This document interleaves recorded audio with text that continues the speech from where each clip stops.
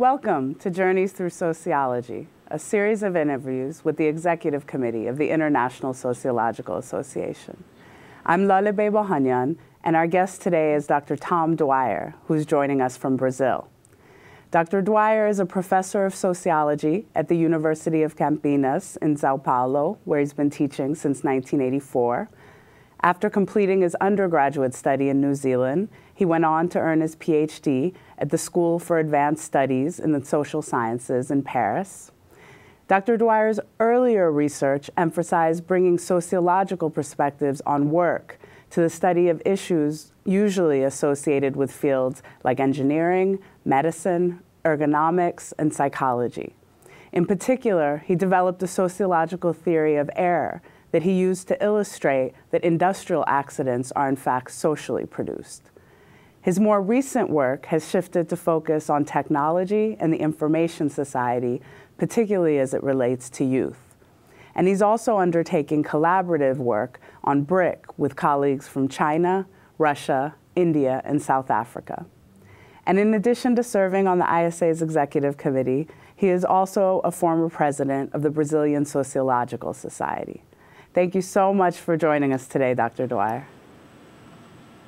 Oh, good afternoon, and it's lovely to have you with us, even though we're not here present physically together, you know. Yes, and I'm actually really appreciative of you today on Mardi Gras in Brazil, taking some time for us. I think myself, I might be tempted to wander off into the streets today.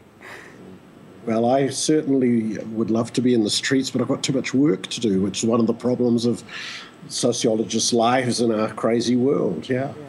Yes. So actually, you know, I'd like to begin today, Dr. Dwyer, with having you just tell us a bit about some of the work that you're doing right now. I know I mentioned some of the different kinds of research you've done over the course of your career, but can you share a bit about, you know, some aspect of your work that you're particularly excited about right now? Oh, look, I've been drawn in since 2004 into this question of China and its relationship to Brazil. And this was just something I didn't choose, essentially. It just happened this way. Brazil's trade with China has gone from 1% of all trade to 16% of all trade in the space of 20 years. It's become our #1 trading partner. There's been immigration, there's lots of contacts, investments. And so one of the things that I've been working on has been trying to build, this is very dangerous when you don't know other nations, other cultures, other civilizations, is trying to build some sociological insights which will help Brazil confront this new era. We don't have any Chinese sinologists who are trained in sociology or anything like that. So this has meant we've got 4 things going on right now. One is a survey of youth, China, Brazil, in university students to start off about values and lifestyles, just so as we can get to know each other in a way. A second question is, obviously, as the 2 civilizations approach and come close together, conflicts are inevitable. So I've had a database built up of Brazil-China conflicts as registered in the press. And essentially the idea is to work these out and understand what's cultural, what's interests, how these play through. In a week's time, I'm going to be starting giving a course on Introduction to Sociology of China for undergraduate students. So that'll be a first in Brazil. And in the same breath, we're setting up a study on, or a group in our Centre of Advanced Studies at the university to study China. So that's just one question, China. And then another question is, you asked for 3 originally, so the next question is BRICS sociology. Now this is a question, I mean, there's these theses about how the world is changing and things, and one of them is that, okay, the BRICS will by the year 2050, it'll probably be earlier now, become equivalent to the G6 today. In terms of their size. Now, that happening, of course, this means quite a reconfiguration of power in the world. And what's the problem? I mean, okay, Russia and China know each other quite well, and China knows old India, but not contemporary India. South Africa, nobody really knows well. Certainly Brazil would be closest to knowing South Africa. And we have to somehow talk together. And sociologists are a part of this, so 2009, the president of the Chinese Sociological Association called the presidents of the BRICS to Beijing and said, okay, let's get to know each other better. So in October last year, we put out a book with 8 sections and authored chapters in each section, 4 countries at that time, because South Africa wasn't a BRIC, on social stratification in the BRICS.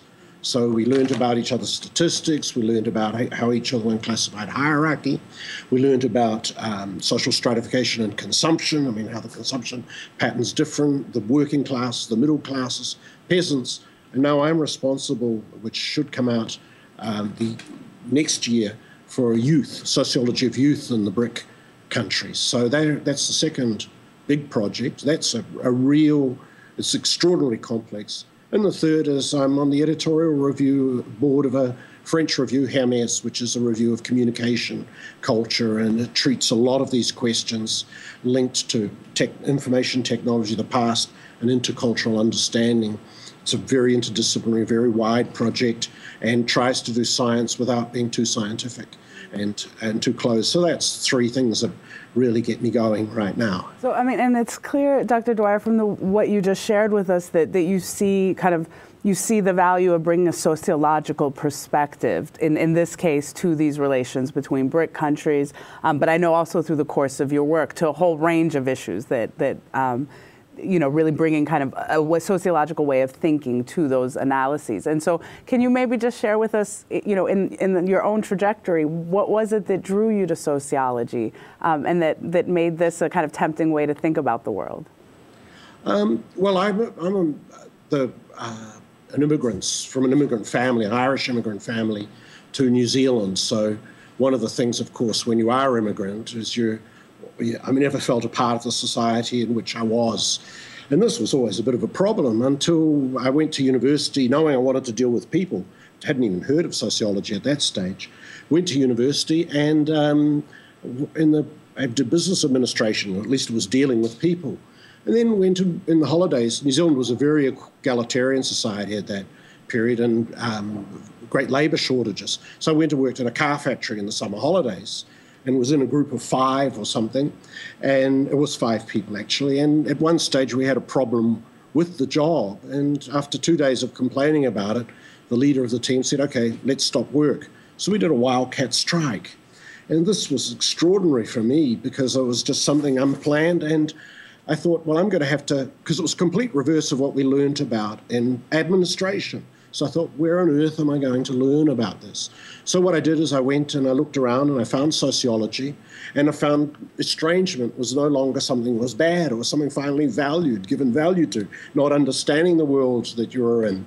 So that was the very beginning of that. And then after a year of sociology, I went to the United States. I had a work visa to go there, and because I've been always saying, as an immigrant, you again want to go and see the world. So all my pennies I'd saved up were all to go traveling. And I went to California, and it was the hippie period, it was the anti-Vietnam War period, the greening of America, the world was changing. It was the most extraordinary thing I could imagine. And then I went back 3 years later after finishing my undergraduate work, and it was the petrol crisis, 1974. Everything had changed. My radical friends had become conservative. California was no longer pumping. It was the United States no longer had its capacity to excite us. And this was the biggest deception of my life. On that same trip, I went to Europe. I went to Ireland to visit my family. And there I learned about things that were never talked about at home, the Irish Civil War and how that had affected the size of the family. Then went off to I wanted to see socialism, so I went to the Scandinavian countries and to the Eastern Bloc, and the 2 different models. I mean, one was nobody was poor in the Eastern Bloc at that stage, but they lived in a prison, whereas the Scandinavian countries, they didn't live in a prison. So that made me want to go back and study again. So I went back and did a postgraduate degree, and then I went to a first conference in my life. And the conference was amazing because it was an Australia-New Zealand conference, and I realized that I could become a sociologist. It was possible because I'd only ever seen almost foreigners as teachers in my university, and it was possible. I had some ideas and stuff, and talking to a person one night. She said, "Oh, where are you going to go and study?" I said, "I'll go to Australia." She said, "You don't want to go to Australia." She was an Australian sociologist. So where do you want me to go? And she said, "United States." And so I told her about my deception in the United States. United Kingdom, out of the question. I said, "Oh, well then you can go to France." And I said, "I can't speak French." She said, "You can learn a language."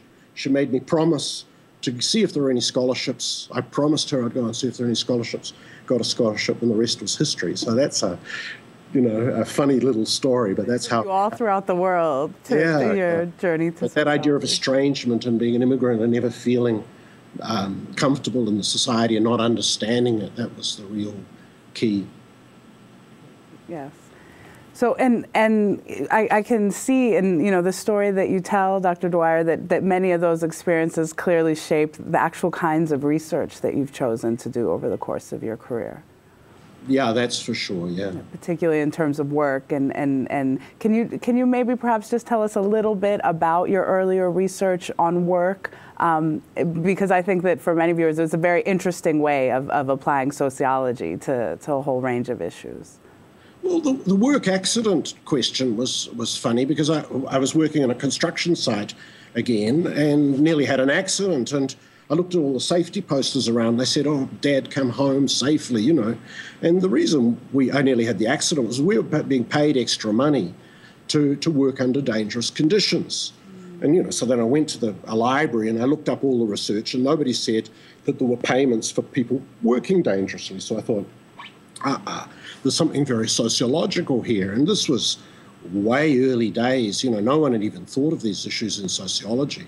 So I went away and started looking at, and that was when I turned up in Paris. I showed this to Alan Terrain, and he was kind of interested in this because he'd worked in coal mines, interestingly enough, in his very early career. And so we had this relationship that was built around experiences and building grounded theory, and then the micro-macro relations, which he's so strong with. So that was how I got into it, and partly life has been bumping into questions over time, And how, may I ask, I know your more recent work has started to focus on technology and information societies, and how exactly did you bump into those issues? Oh, well, that goes back to undergraduate course, actually. We read two books. One was Alan Terrain's Post-Industrial Society, and another one was Berger and Luckman. And we read them both in the same course. Now, and there were Althuserians around too, so it was the whole thing of whether humans had agency or not, whether it was capitalism as we knew it as industrial capital and was finished or not.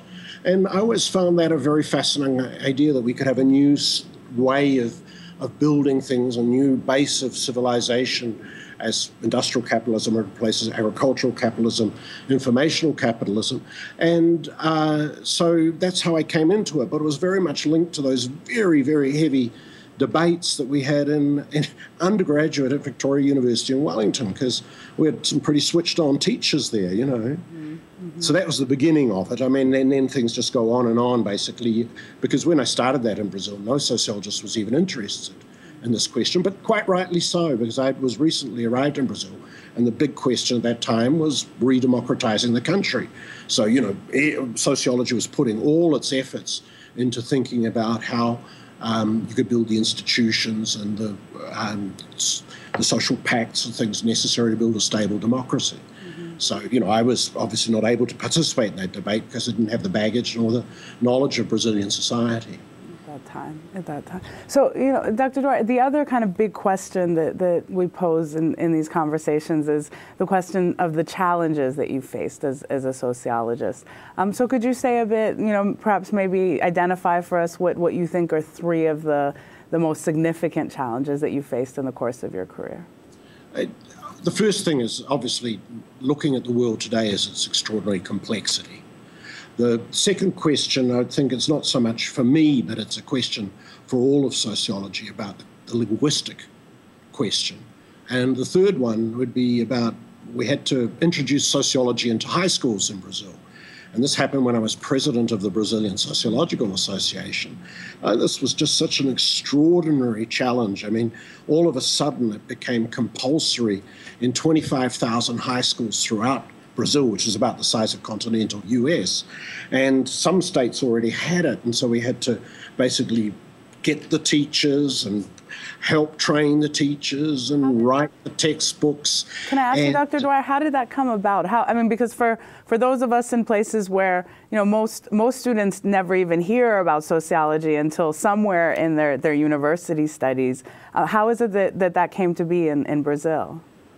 Oh, my heavens, this is a very long story. Like, before Durkheim had the chair in sociology, they were already thinking in Brazil of bringing in sociology so as to counteract the judicial, the law tradition, because law was abstract and sociology at least was a new society in formation, so this would give knowledge. And so sociology did turn up in the curricula from quite an early stage, 1940s, 1930s, there was even some in some of the high schools. And then the 1950s, it was around. And then the military regime took it out. So it came back in, essentially, in the undoing of all the things the military regime had done, which include taking philosophy and sociology out. Sociology was brought back in with the idea of giving intelligibility to the society, which is in a process of construction. But, as president of the society, we didn't expect it would come in so fast and be mandated to come in that quickly. And so we had to, there's all sorts of historians and geographers didn't like it. But you had to, and there were people in our milieu, of course, didn't like it at all. They wanted sociology to be a university discipline, but that was a huge challenge. As president, obviously you get a huge team dealing with this, and we had some excellent people working with us, but that was a real challenge. And so did you all played a role in actually shaping the nature of the curriculum, or? Yeah, that's done on a state-to-state basis, basically. There's a national curriculum guidelines, which the Brazilian Sociological Society had suggested the three people who formed that to the Minister of Education. So that was done quite a way before sociology actually came in, but that was written, and they were very, very well done, thank heaven. That's what saved it. The other big problem, of course, was not to confuse sociology with ideology or with religion, which is always a tendency. So yeah, we had we'd had many negotiations with different levels of government, all sorts of people involved, but that was a fascinating challenge. Yeah. You spoke about the linguistic challenge, the challenge of language, which I can imagine what you mean, but could you say a few more words about that? Well, when you're dealing with the BRICS meeting we had in Beijing launching the book, there was something very interesting there, because everybody was essentially, besides me and the Indian, perhaps, talking in their second language. And normally when you talk in an international thing in a second language, you're really worried about not making mistakes. But because everybody was able to make mistakes, things flowed well. And so we've got this idea, there's this idea running around that English can be a lingua franca. Well, that idea is just, not on. It's not feasible. You've got concepts, you've got words that have differences. And so this is a real problem. We're producing a lot of false understanding when in a world with the extraordinary tensions and stuff we have, we cannot imagine that anything can be reduced back into an instrumental relationship of language and where concepts are all flattened. And so I've written a little bit about this, and I think it's something that's very important. For Brazilian sociology, the tendency is partly to go into a ghetto. So you'll go into Lusophone sociology, which is a Portuguese language country, so that's 250 million maybe at the very most. Or, Latin American sociology, which is regional and linguistically very similar, so that closes us off. It's very nice to be in those milieus because you feel comfortable. Going out into a more English-speaking world, things get more difficult. But then there's the other problem of the British Academy of Sciences did a report where essentially they said that English social science were losing competitiveness because they were becoming monolingual. And this is certainly in an era of globalization. I think ISA should go back probably to the idea that we need to have students with multilingual capacities, because this firstly allows you to have an idea of estrangement. You think yourself differently. You also become very humble about languages when you learn to speak a second one. It's not easy. And then you become much more sensitive to concepts and words and meanings and what they mean. It sounds like the challenge of language actually forces one to take on a sociological imagination about things, to actually think sociologically because of that slight discomfort. Yeah, that's dead right. And what we're finding in the BRICS, of course, is that new themes and stuff come up. But the linguistic question is a very, very heavy one that we're going to have to deal with, and we're going to probably have to invest in translators from Chinese to Portuguese and from Chinese to Hindi and from Portuguese to Hindi, and it's going to be a real mess, but this is going to be the price of globalization in some way. Having a beer and having a laugh, okay, you can do it in whatever lingua franca you've got, but for science and meaning and stuff, we need to move somewhere else, I think. So that's a very much an issue, I think a challenge that's come up for me. And the other one, of course, is this whole question. Everything is moving so fast in our world today. We've lost a cognitive capacity really to understand where things are going, where a lot of sociologists are all trapped in a thing where if you want to be creative, you have to be less productive, but creative requires time. But productive, you've got a lot of pressures to be productive. So what you do, you keep on reproducing what you know how to do because that's where you can be most productive. You keep on teaching where you know how to produce. Now, when the world is changing so fast, it means that, this is a real problem, this university structure that pushes you one way when what the world is requiring are new fields of learning and research to come up. And so and the costs of conversion are immense. From one field to another, you have to not forget about your bibliographies, but to tool up in another area, it's a very long process. So I think that's quite an issue, and certainly of the disciplines around. I mean, sociology is one of the most important and most capable of understanding what is going on in this world today. Yeah. So I could say a lot more about that, but that's it. And it's just such a puzzling world we're in, and there are so many possibilities of conflict, so many tensions. You think of the westernization of other cultures and stuff, and how that it's great on one hand. Women have a better role. We've got civil rights that are accepted as a value, and then we've got all the other things of cultural impositions and irrationality, and then the rationality of the market that comes with it, destroy other ways of living. And so, we have a real, so westernization is embraced on one hand, and on the other, it leads into tensions, development, the same thing. People get richer, inequalities increase. Everything is kind of contradictory, and we've lost a capacity to understand, and globalization again, So that's... Clearly, Dr. Dwyer, it's... For you, a kind of sociological way of thinking is an important way of making sense of these kind of rapid changes. But, if this had not been the route that you had taken and you had not become a sociologist, what else can you kind of imagine yourself having, perhaps dedicating your life to? I'm going to give the wrong answer to that. First off, if I'd known how the world was going to be today, I certainly would have learned Chinese or Hindi, way back then, but that was in the days of Maoism. If I hadn't been a sociologist, I would have probably been an owner of a bar. A bar is about bringing people together. Obviously, Irish immigrants built bars the whole world around. It's not only about bringing their fellow people together. It's about making society work, and that's something that I would certainly think I'd do quite well if I had the chance. So it's not very intellectual, but it's got that feeling of empathy with others and trying to, in some way, make the world function. Yes, and I definitely see it as kind of, the perspective from a bar in some ways is quite a sociological perspective of kind of observing people, observing them come together, a space of communication.